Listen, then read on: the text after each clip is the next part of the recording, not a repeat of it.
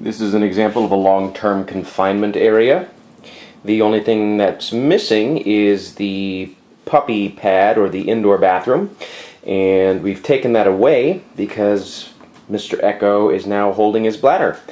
You'll want to have chewable objects, perhaps some toys, a little bit of water, and of course a wonderful crate that will encourage the dog to sleep.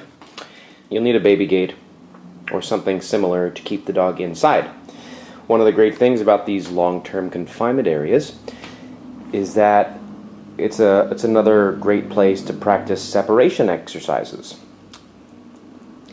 The confinement area and the crate, if you're using just a crate, gives you opportunities to teach the dog that it is not a big deal to be left alone. So let's show you an example of that right now. So Mr. Echo's just been put in his confinement area, and now I'm going to walk away. And maybe ever so often, if he's quiet, I'll come in and I'll drop him a piece of kibble. Very good boy.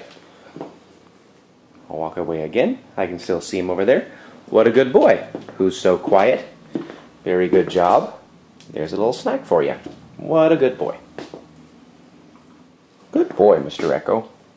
Good boy. Oh, look at that. He just offered to sit. Oh, don't you want that? I'll drop it on the ground for you. There you go.